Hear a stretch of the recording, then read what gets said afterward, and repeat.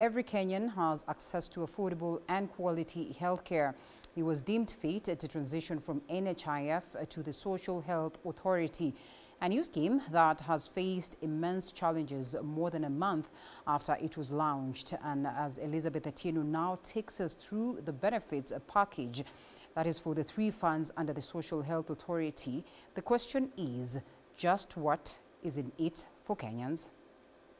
In the SHA benefits package, the outpatient care services, which include diagnosis, consultations, screening, immunization, management of non-communicable and non-tropical diseases, will be accessible from level 2 to 4 primary health care facilities with a package of 900 Kenya shillings per person per annum. This means that the government needs 50.5 billion to cater for the outpatient services under the primary health care fund.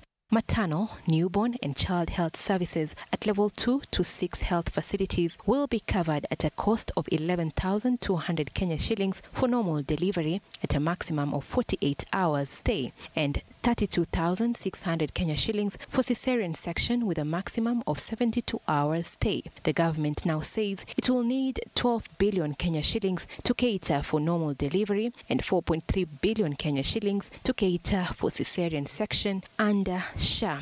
The primary healthcare fund will cover consultation and dispensing of eyeglasses at level 2 and 3 facilities at a cost of 935 Kenya shillings with a limit of 1,000 Kenya shillings per household and is limited to beneficiaries below 18 years. The replacement of eyeglasses will be covered only after 2 years if indicated.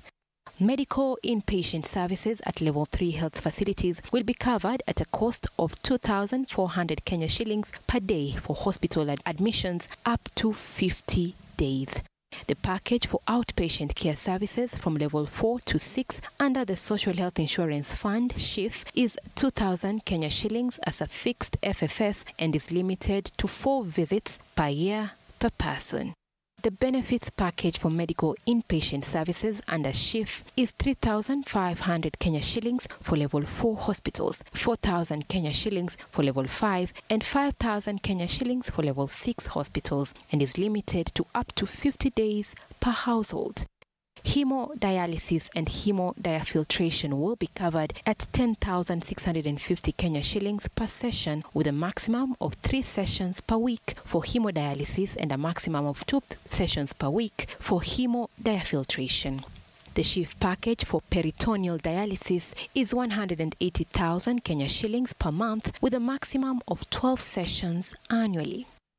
The package for oncology services under SHIF is 5,000 Kenya shillings for chemo admin, 53,500 Kenya shillings for PET scan, 9,600 Kenya shillings for CT scan, and 11,000 Kenya shillings for MRI.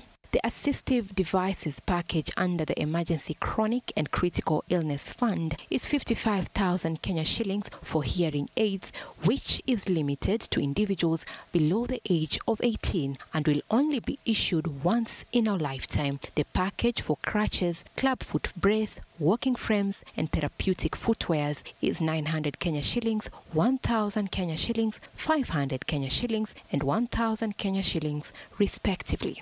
Elizabeth Atieno, TV 47. Thank you.